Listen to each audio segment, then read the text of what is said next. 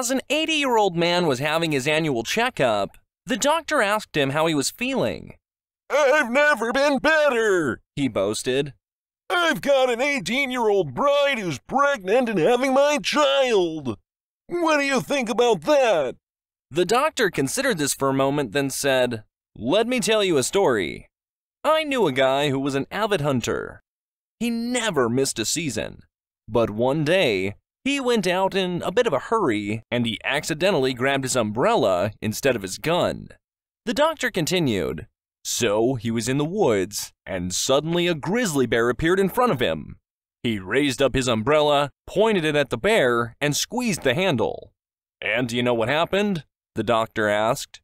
Dumbfounded, the old man replied, "No." The doctor continued, "The bear dropped dead in front of him."